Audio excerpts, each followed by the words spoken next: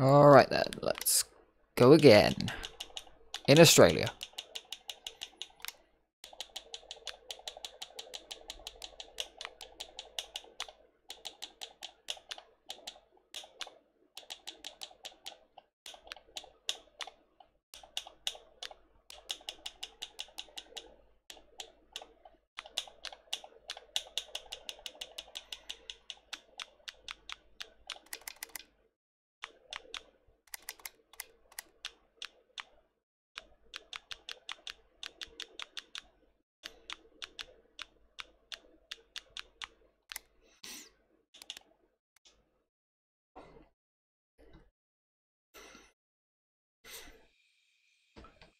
Big send time.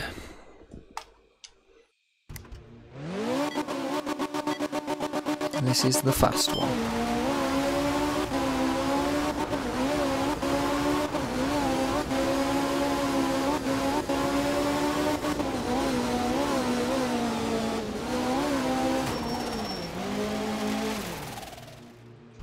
Well, that didn't go great.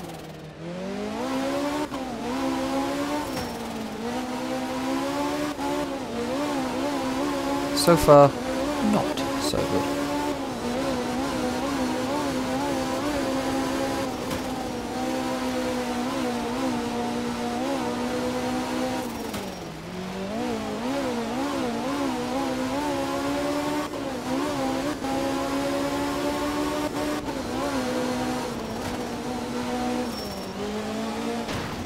Balls.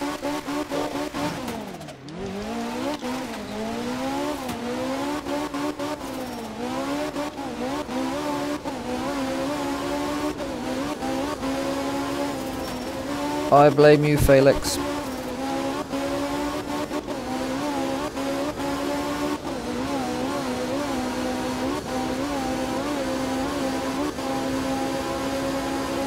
I was thinking about wipes.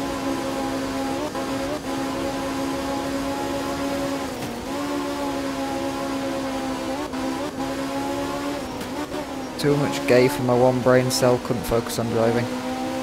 Also, it's night and I don't know any of these tracks. And they put fucking houses.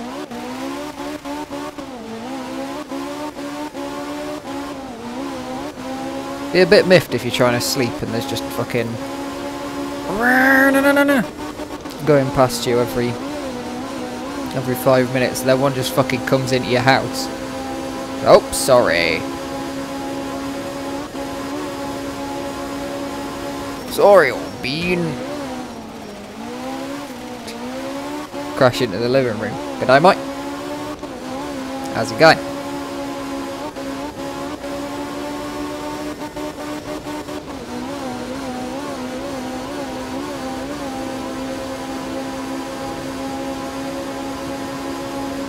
Strength.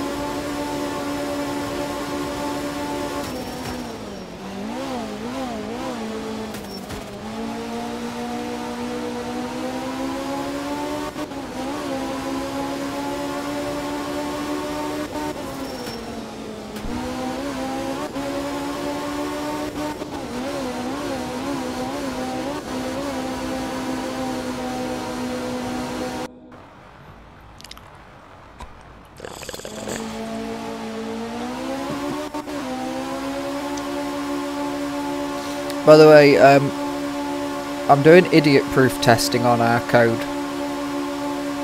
It's not going very well.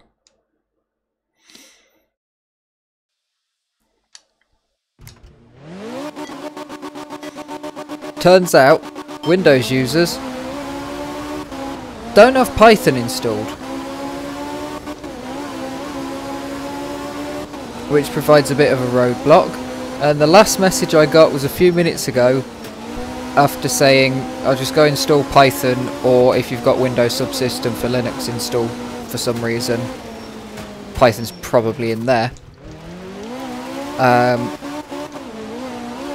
It's a friend who I know knows how to do that sort of thing and will have at some point installed Python and ran Python code and probably written Python code. But she sent me back. Now the question is, where did it put the file I assume it made with the results? Which, well, that's not the greatest of answers.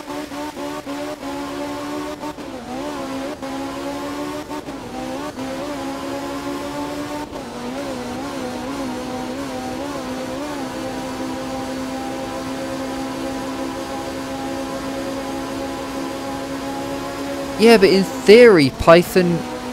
Oh, I fucking know why.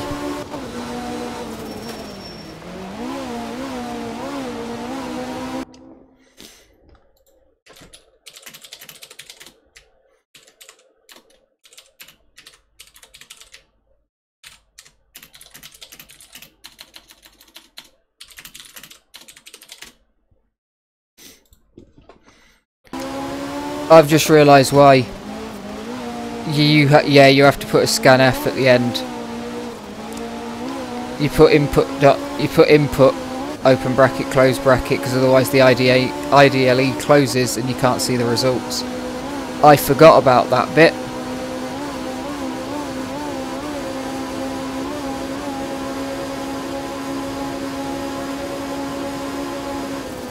Yes.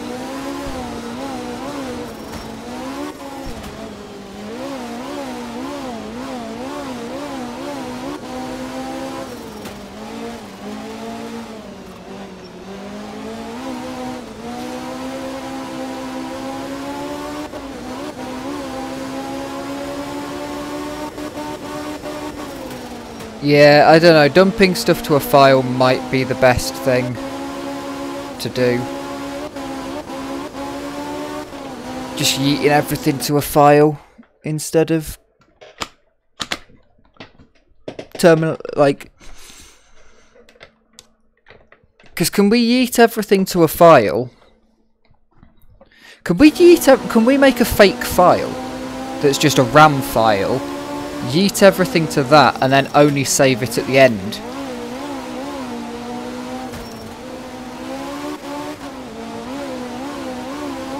I don't know. Fuck it.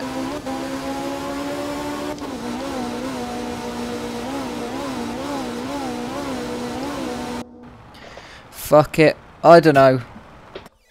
Because that involves like actual real programming where we'd have to make it so that they... Because you either have to make the decision that it's going to overwrite the last file every time. You have to make sure you've actually got write permissions. Because otherwise the program's just going to fail, because the fucking Windows user ain't going to know that they've got write permissions or not. I don't know if I've got bloody write permissions. I was more thinking...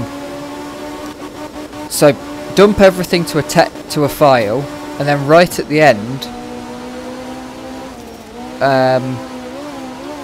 ask, do you want to save this to a file? Yes or no. We can all, if the file is in RAM, then we can dump the file to the console output, show them. Don't ask, just do it. Fuck it. Go for it then. I'd still dump it to the console output as well though, because I want it as console output.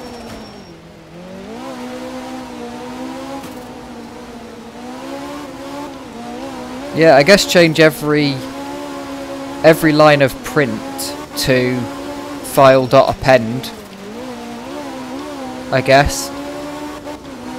Start off by clearing the file that's already there. If you want to be fancy, ask nicely. You already have a file, are you sure you want to do it? And then it's just a matter of dumping every line instead of printing it, dumping every line that we write out into file, and then dumping the file at the end.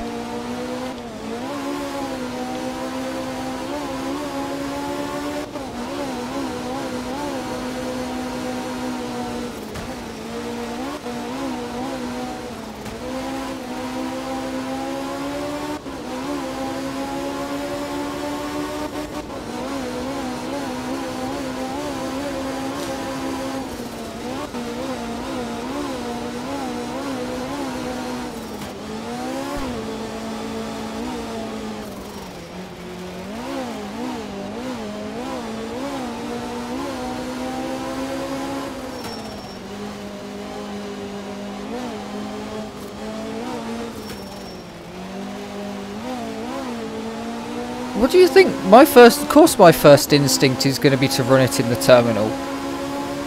How else do you run Python files on Linux? Double clicking them by default will open it in the fucking text editor. My default opening, and on Windows my default opening has always been the text editor. Even if I've had Python installed, it's the Python text editor. If you just double click it, it always opens in the IDLE Python text editor, and then you just hit F5 or whatever it is to run it.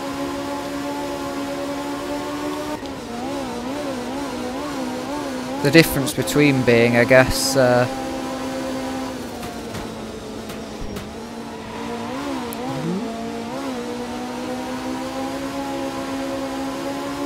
but adding input to the last line.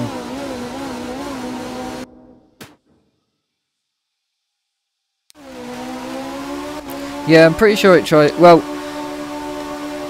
yeah, if you've got Python idle installed, it probably tries to open it in the editor by default, and otherwise it'll probably try to open it in Notepad or Internet Explorer, one of the two.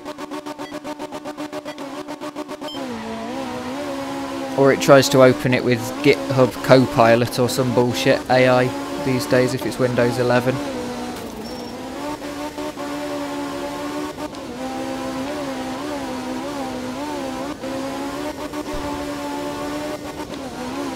Now, I won't try to open it in Edge, because Edge might have a half-assed chance of actually doing something with it.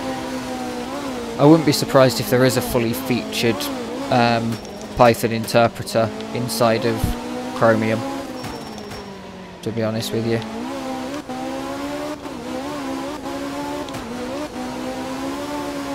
Just sitting around.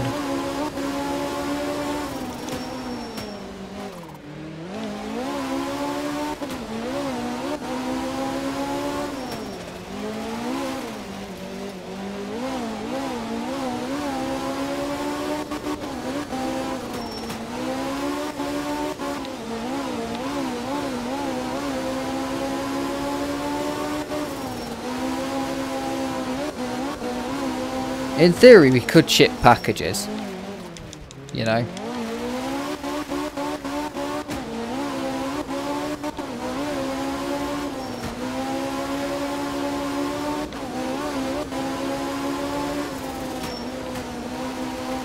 Yeah, Jupyter Hub wouldn't work because you've got the package.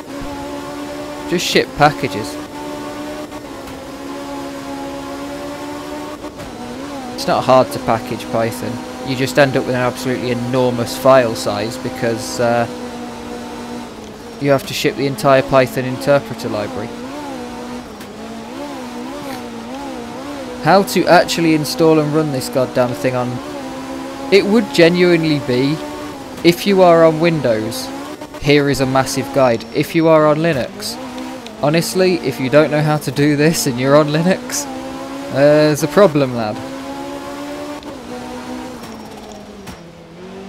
I have seen, it is hilarious when you go to programming places and you go to compile a program and you're reading through the readme and you have to scroll like 4 or 5 pages of Windows documentation.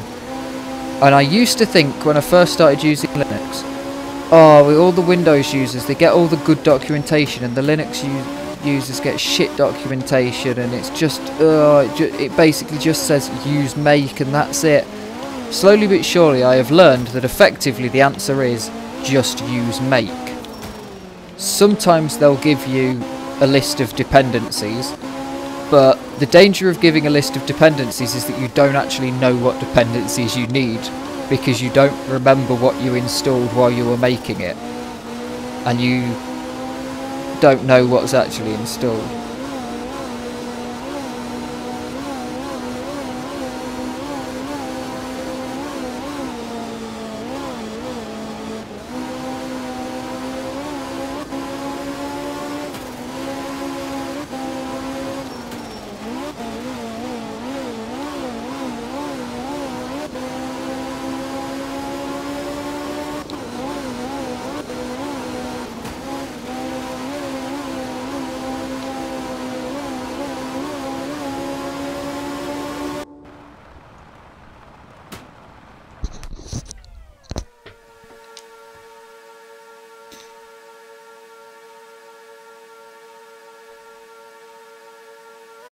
Yeah, install, like, compiling anything on Windows, you have to fucking install the entirety of Visual Studio, don't you? For a load of stuff. It's like the step number 1, install this 25 GB Visual Studio package and these extras and Visual C++ XYZ. And it's like, fucking hell. Then you've got to open the solution file and run it through, and then it doesn't compile, and it doesn't give you, and like it assumes that you're actually the programmer in that case because you've got I've done this every time. Will I ever learn? The answer is no. Yeah, it assumes that you're a programmer because you're in Visual Studio then. Like, Visual Studio is assuming you're a programmer. So if you get any errors, it treats you as if you're going to edit the code rather than be confused as to why the code that you don't understand because you didn't write it doesn't work. Compared to Linux, where it's basically, you ain't writing the code. You're just trying to get this to compile.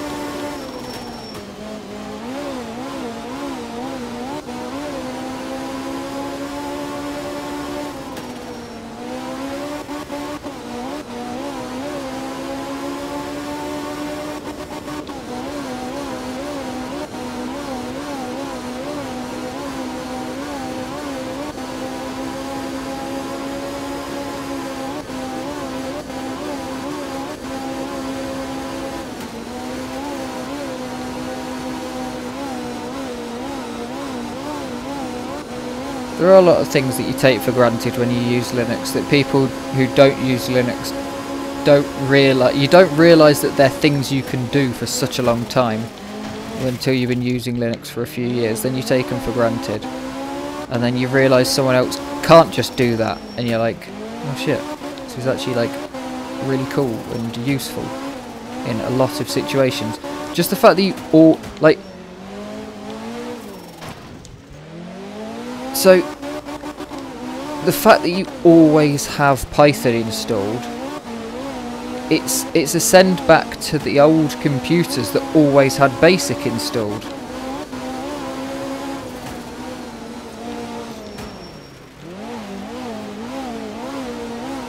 And I've had an IT teacher previously complain that Linux is dog shit and that it's pointless because it can't do anything, and also bitch and moan that computers these days, they just don't come with any they don't come with any pre-installed programming languages, so you can't just say to somebody, oh, learn programming, and they have to go away and install stuff. It's like Mac and Linux both come with Python and have done for fucking years. You open a terminal, you type Python, you have Python. On Linux, you're about 3 button presses away from anything. Learning programming is easiest with a scripting language, obviously. You've definitely got Bash installed on Linux and Mac. So it's easiest with a scripting language because you do kind of have to set up an IDE for anything that's compiled. Like, you're gonna want something pretty hefty for most compiled languages. Yes, you can just write straight C and C++ and get things done. Or Rust. Rust's probably the easiest because Cargo is amazing, but you're going to need a load of different programs. Whereas like Python, get the Python IDLE. Done. You now have code editing, a decent IDE,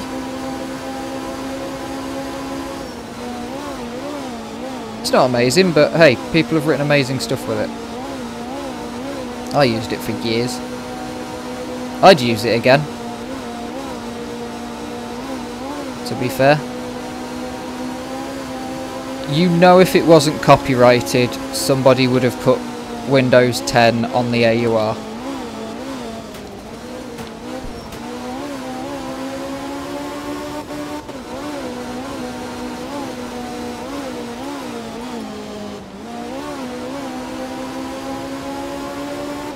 You would be able to AUR install Windows 10.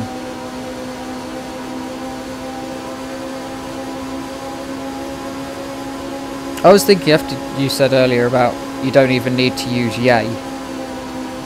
How long has Yay got left? Because when I first started using Arch, it was the transition between... People were saying that Yawa was out, and there was... Oh no, Pack-AUR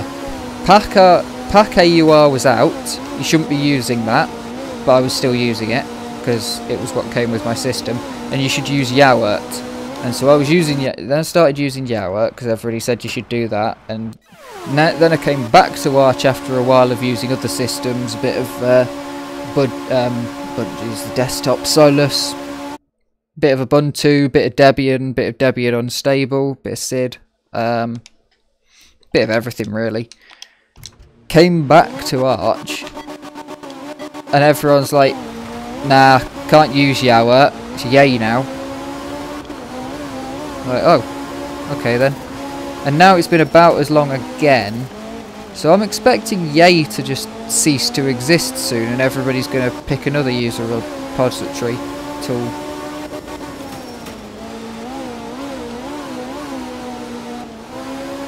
Oh yeah, it's not unmaintained, but at some point it's going to become unmaintained, because that just seems to be the way things go.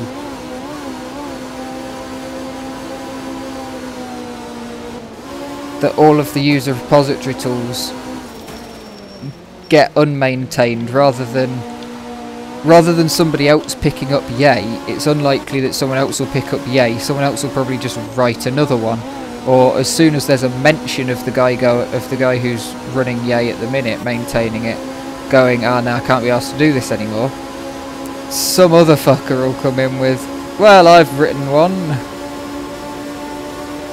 Because that's just the way that the world is.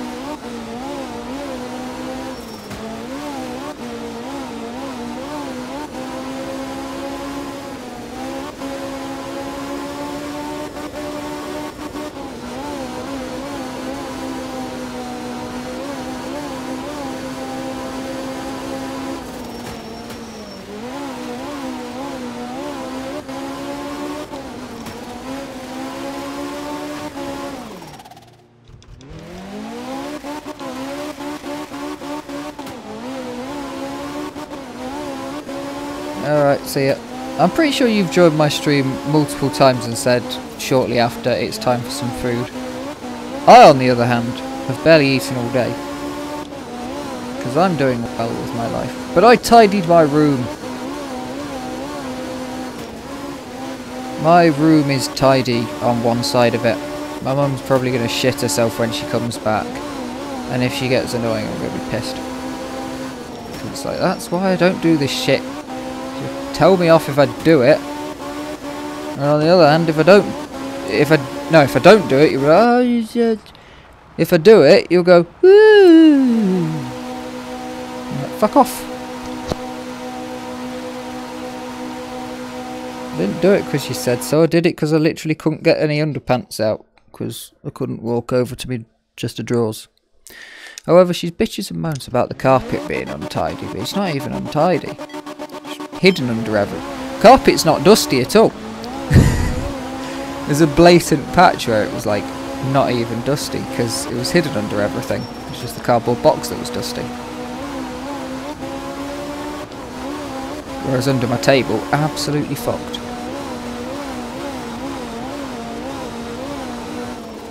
Mostly because like dust just keeps getting kicked under and pushed under and that sort of shit. It gets to the back.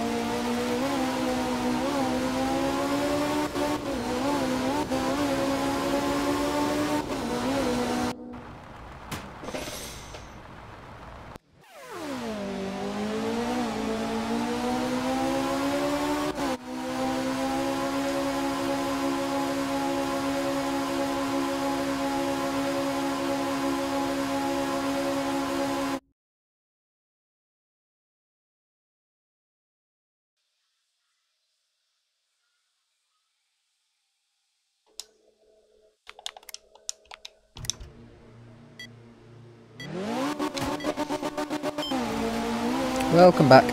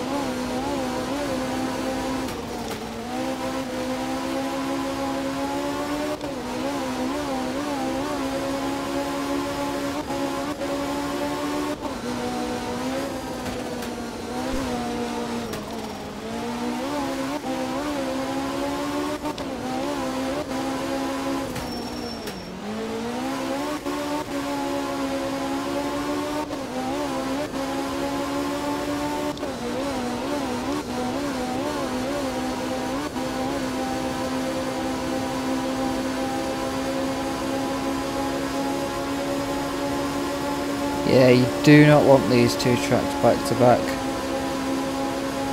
as they are here. Too fast. Coming through dirty on the next run just ain't going to be as good.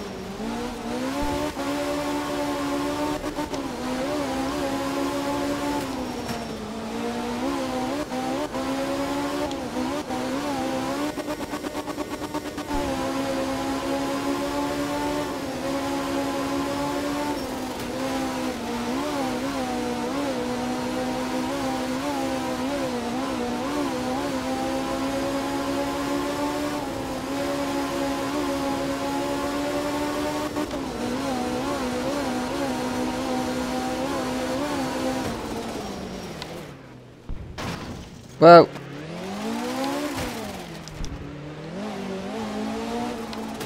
was worth a try.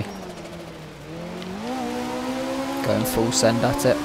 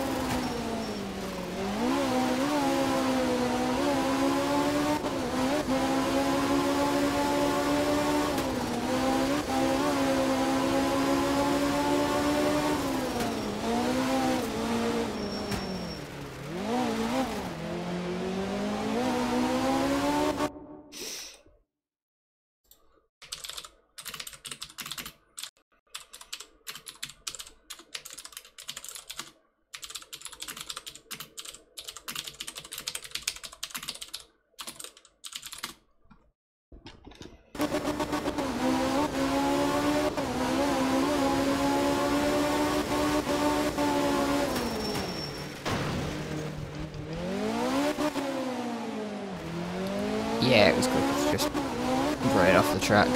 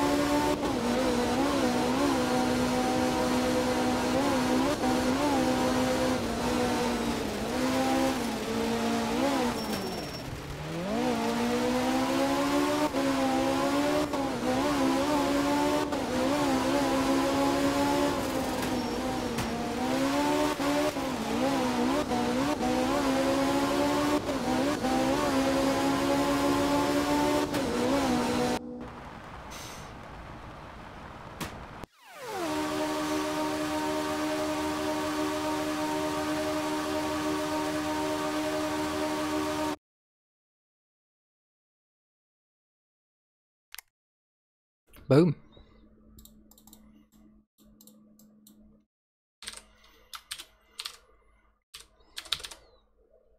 Sick.